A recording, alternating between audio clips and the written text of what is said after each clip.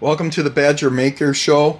This is part 1 of the 2001 Space Odyssey Clavius spacesuit replica make. Parts 2 and 3 are covered in its separate videos. Part 2 is the backpack and the chest box and the electronics that are on the inside of those. And part 3 covers the suit and how it was sewn. So if you've ever been confused by the ending in 2001 A Space Odyssey, go ahead and hit that subscribe button. If you haven't seen the movie, go ahead and do so, and then you'll be hooked on the movie as one of the best science fiction movies of all time, and then come back and hit the subscribe button then, and you'll be addicted as I am. I'm going to just cover the highlights of the make here for the helmet. Most of the detail can be found on the Instructables page. I'll put the link below, and you can see more detail on photos on how it was all put together. So go visit my Instructables page, give it a like. I would appreciate it, and let's get started. The helmet, as you know, is 3D printed out of PLA. I use PLA because it just prints so much easier than PETG with the stringing effects, and ABS tends to have a lot of splits in the layers. It's just too much dinking around to try to get really good prints off of that plastic. So I just go ahead and print it in PLA. I'm not worried at all about thermal stability. This isn't going to be outside in my car on a hot sunny day. It's going to be an indoor item only, so I just like the idea that the PLA is a cheaper plastic. It prints well, and I have to finish it anyway, so I might as well just use what works. So I go with the PLA. I printed this on a Creality CR10 printer, which is a 300 by 300 millimeter bed that goes 400 millimeters high. Even with the size of that bed, this had to be printed in a number of pieces. It was split here, and then this bottom piece. So you have two pieces here, then the back piece, the rear bottom of the helmet, and then the rear top of the helmet right here, and then the visor of the helmet from here forward was made up the helmet. The ring is made up of two pieces, 180 degrees semicircles, and then the individual parts for the gas fitting here in the helmet, connector pieces. Those were obviously printed by themselves, and this guy was 10% infill. These guys were like 100% infill, and then this ring was like 75% infill, just for stability and strength. The settings on the printer were a 0.6 millimeter nozzle at a 0.18 layer height, and it seemed to work very well. It was a nice trade-off between print time and layer smoothness, if you will. I then put the parts together with some of the products I use is Bob Smith Industries epoxy. I use the 5-minute quick cure. I believe that Bob Smith Industries epoxy is probably some of the best on the market. It's a pretty decent price, especially if you buy it in mass quantities. So I would recommend those products. But epoxy, no matter which epoxy you use, it does tend to want to release off of smooth surfaces. So I come back with putting like what I call staples, or the copper wire across joints.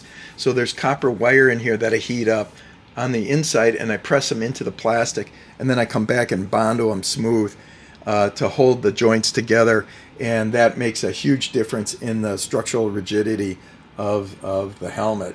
So take a look at those photos. I highly recommend that as well.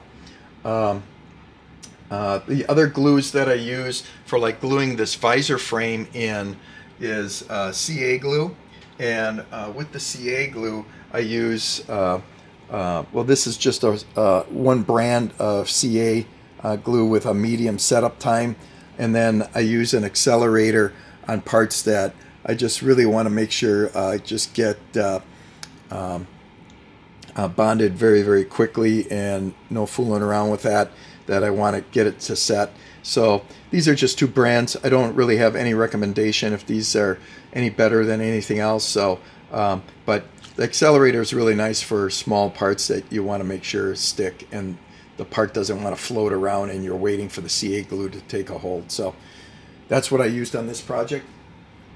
And so after it was all glued together, then you get into Bondo and finishing it for smoothness.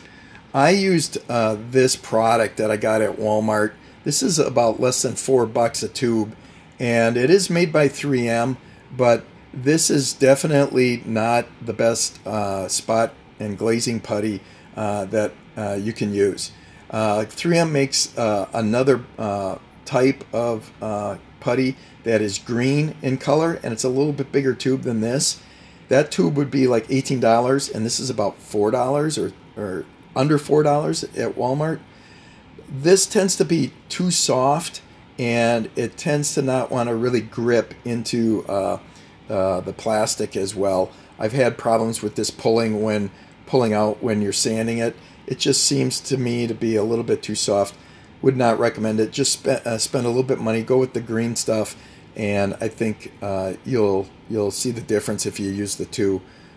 So I'm not going to be using this anymore. Once you have it all bondoed and spot puttied, then you sand it smooth, and then you hit it with a can of this primer. I highly recommend the Rust-Oleum line of paints. They're very tough, and they're formulated to work well together. The primer here works very well with the finish coat, and I use a satin finish coat. Satin tends to mask any potential runs you might have. It just gives it, I think, a finish it's got a little bit of a sheen. If you look in here, it gives you a little bit of a sheen, but not so much that you're going to see every little possible paint drip you might have. It just gives it a more uniform coating. But start with your automotive primer, spray the whole helmet, and then sand it. Look at the photos on the Instructables link down below. And it takes multiple passes with the primer and putting and primer and putting until you get all of the imperfections out of it, and then come back with the finish coat and follow the directions on this. Multiple coats. It took about 5 coats to get the depth of finish I wanted on there, and follow the directions as far as recoat times. You can recoat within 45 minutes to an hour. And so if you just give it a light dusting on the first pass, that's more than enough. 45 minutes later, you come back, give it another light dusting. So in a 5-hour span, you can paint this and be 100% done with it if you just take your time and give it light dustings until it's completely coated with paint. And those layers will bond all together and get rock hard, and you won't have any runs. So you spend a lot of time bondoing and putting it smooth, so don't rush the paint portion of the project. Some people talk about using this product by Rust-Oleum, and I would say the best place for this product is in the can. Rust-Oleum makes good paint, but this is not for something that you really want to have like a professional finish on. This is paint and primer in one, and it says 1 can is the coverage of 2 cans.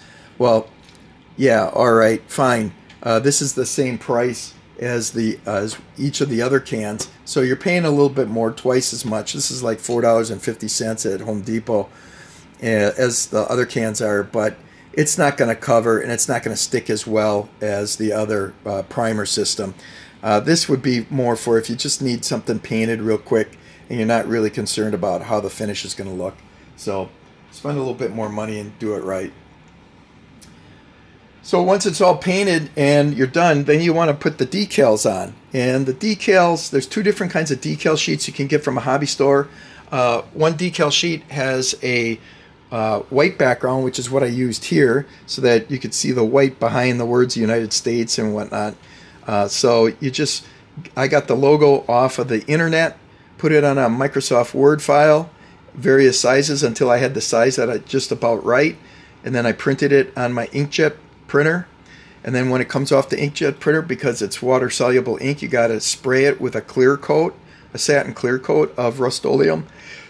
Let that dry, then you cut it out, and you use a Microsol product, which is this stuff. It's basically a decal solvent, and it's too bad this inventory sticker's on here, but it's Microsol, and you just paint that on this solution onto the helmet, and then you put your decal on there, position it, and it softens the decal so that it lays flat on the curved surface so you don't get wrinkles, and it works really good to laying that decal flat. So definitely think about using Microsol with decal sheets, and that's how I got the decals on there. The visor was probably the toughest part of this project and this build. It's a 0.80 inches thick acrylic sheet, and the easiest way to get the visor in is printing the frame first, and then the frame has screws in the corners, and then you put a dab of, you tighten up the screws so it's a little bit taut so that it can hold its shape, and you put a little dab of CA glue in there. You push this in and you hold it until the CA glue sets, and then you have a frame that exactly matches the helmet. When you have that, then I took individual pieces of manila folder and put them in the groove that's in here that holds the acrylic in place, and just pieces of manila folder set in here and all taped together will give you a template, a manila folder template, cardboard template to then pull out of the visor, and then you lay that down on your acrylic sheet, cut it all out, and then you form the curvature by first placing the acrylic into a very, very hot water, into a tub of water, and having it taped into a curvature, and that will take a lot of the stress out of the acrylic being bent into that shape.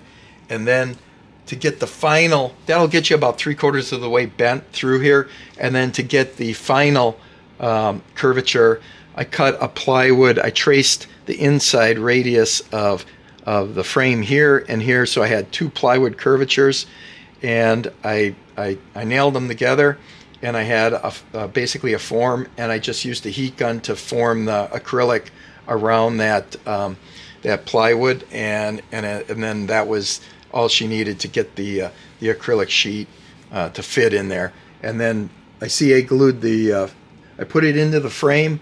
The frame had enough flexure where I could get it in there, and then I CA glued the frame into the helmet, and then followed it up with a little bit of black silicone caulk to fill up. You can see it here, just to fill in the crack, the little gap in here, and to make it look like it was perfectly sealed into the helmet itself.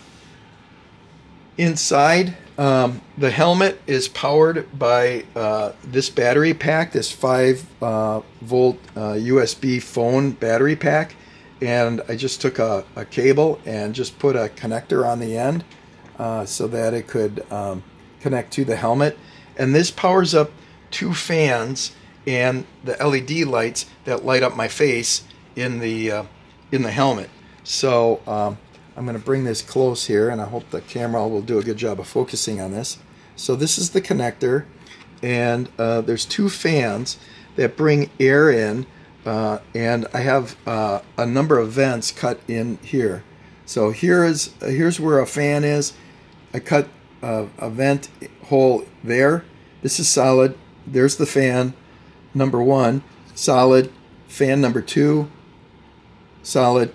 And a vent hole number 3. So I got plenty of air intakes, and then when these little fans in here are running at 5 volts, they circulate enough air in there where the visor will not fog up, and I don't feel claustrophobic like I'm losing my breath. I put this little bit of foam in here to help be a little bit easier on my neck, and I put a bunch of bicycle helmet pads in there as well for the comfort.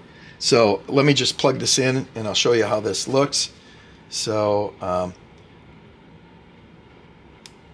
okay, so there the fan switches are right here. So that's a fan switch. That's a fan switch. So here and here are the fan switches. And then this is the switch for the LEDs. So when I turn that on, you get the LEDs lighting up on the inside. So that the battery pack is sized so that I can run both of those fans for quite a long time. This is a 10,000 milliamp hour battery pack. So a full charge of this will run those two fans for like 5 hours. So that's more than enough. It's even longer than 5 hours. I ran it as a test for 5 hours and it still was going strong, and that's pretty much all I need for this when I'm wearing it. So I can turn these lights on and off and turn these fans on and off if I need it. And so that's pretty much it. And if you have any questions, shoot me an email, put a comment down below, and I appreciate you listening to the video.